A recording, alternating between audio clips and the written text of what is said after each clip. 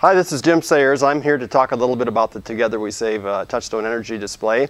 The panel I'm going to talk about is the lighting panel.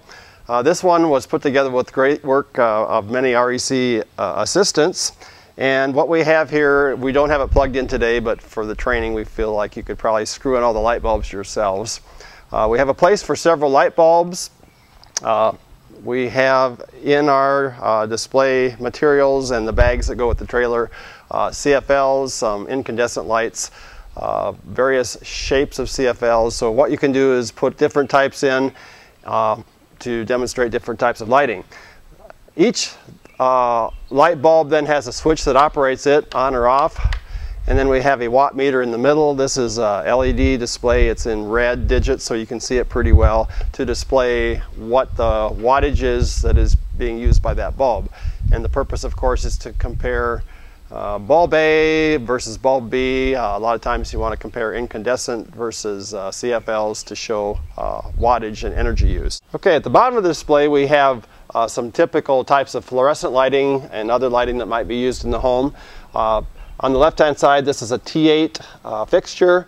A lot of people will be already familiar with T12 light, fluorescent lights they use in their home, which are about 1 inch in diameter. These T8s, of course, are smaller diameter and higher efficiency, and they can purchase these at most places for their houses, and they're very efficient. LED lighting becoming more popular. And in fact, we have some LED lights that go up here as well, but this is a strip LED light just to show how the small amount of energy used it has. Then we have T5s, which are becoming more popular, still harder to get though if you want to go to the big box stores to find them, but they are even more efficient than the T8 lights.